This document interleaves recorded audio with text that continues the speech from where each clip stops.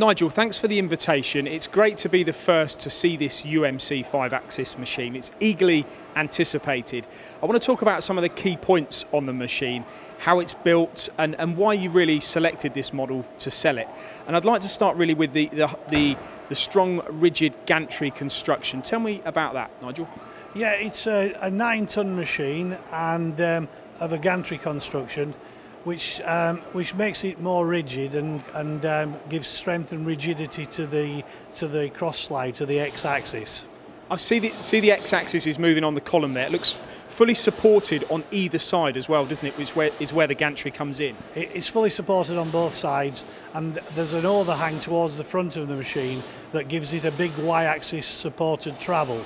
As we see that moving now, actually. Yes, as you see it moving now. Let's move on to the table as well here, because another point here in the brochure, it says about 90 RPM high torque driven table. So I'm assuming that's the C-axis. It is, it's the C-axis, and the reason we chose a torque motor is that it's got zero backlash. And when we're looking for accuracy, that's the kind of thing we need. The bonus is that it gives us a 90 RPM, and the 90 RPM allows it to cut components faster. Slower rotary axes can slow the overall time manufacturing a component.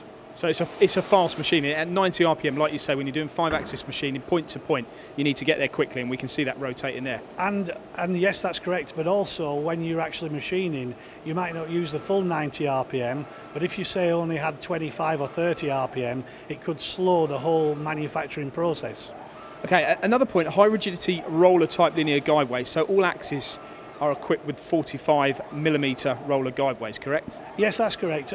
You need linear roller slideways on all machines like this because of the rigidity and speed. Ball bearings are no good. Ball bearings are no good on machines of this accuracy. Then also coming down to some of the options on the machine, we talk about a side mount tool change here, which I'm sure we'll see changing shortly. You've got various options, 24, 32, 48 and 60. Why the options? Well, because someone making a mould tool might only want to have a smaller tool change capacity, and somebody who's in full production with making automotive or aerospace parts might want a 60 station tool changer. So we've got variable amounts, as you say, and this one's fitted here as standard with the 48 station. And then what about your spindle here as well? Because you've got inline spindle, and again you've got quite a few options on this. Yeah, we've chosen the 15,000 to stock. We've got 7 machines coming in shortly, and they've got varying spindles of 12,000, 15, 18 and 24,000. But again, it's just what the customer wants, the material is cut in, so we don't know what they want. We can get anything on a special order, but as you see around our factory, we've got 300 machines here in stock, and we just like to be able to deliver very quickly to the customer. I also like here the way this is configured. I like the way this table is open, easy to load. Was that one of your sort of... Absolutely. A lot of our competitors, they've got the table tilting this way, and when it tilts that way, it means there's usually a bearing support on the front, which means it's more difficult to get into the table. This has got a 600 kilogram load capacity, and I can't lift 600 kilos, I don't know about you, but if we go in there with a forklift, we can get right up to the table, or we can lift from the top. So the roof opens as well, like a concertina. This has got the automatic roof on it, because you normally buy that with the 70 bar high pressure coolant, but we just bought it as an example, and on this one here we've got the standard 20 bar high pressure coolant. Okay, what about coming back to the table, the size of part you could fit on this and what you could machine height-wise as well as width? Ah, right, very important factor. This has got a 600mm Y-axis, and what that means is that when the table tilts vertical, we can machine a component that's 500mm long.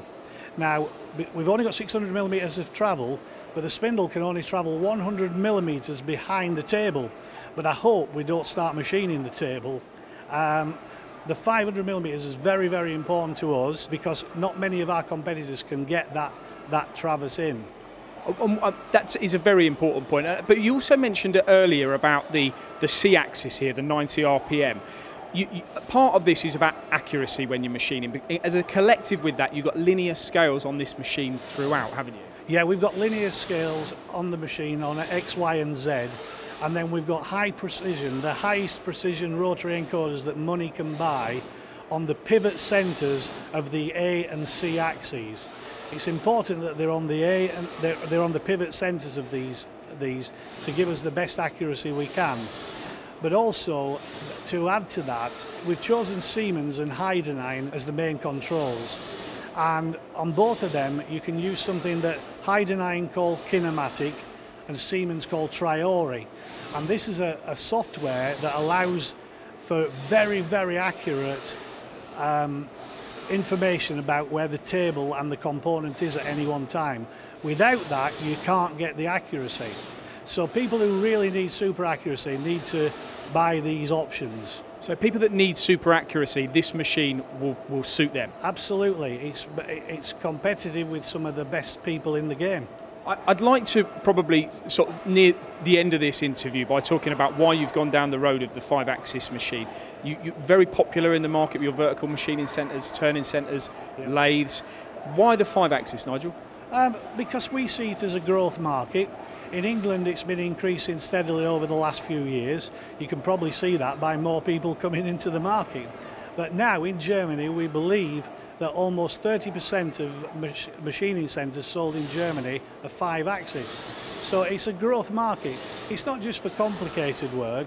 You might just want to use this as a 4+1 or a 3+2. It is 5-axis simultaneous, but you can use it as 4+1 or 3+2. And you can grab hold of a job on just a couple of millimetres of purchase and machine the 5 sides of a cube. And so that gives you the option to leave the machine running for longer, especially if you have the bigger tool changer.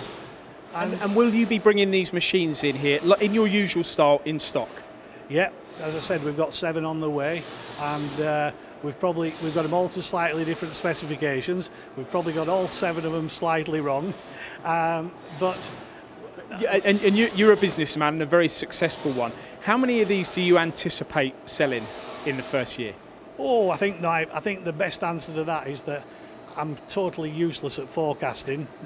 But years ago, when I was asked how many prototypes I'd sell in my first year, I said 12 and sold 600.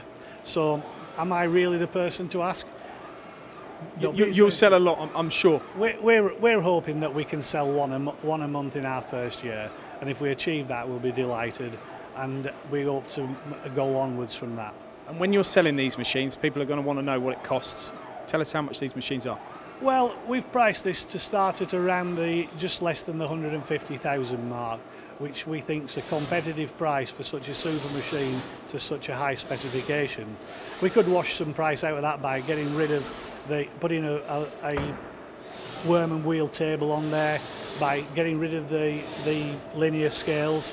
But we don't want to do. We want a machine that we can deliver, be reliable, be accurate, and we can sleep at night knowing the customer's happy. It sounds like a cracking price for a cracking machine. It's great to be the first to see it, so thanks, Nigel.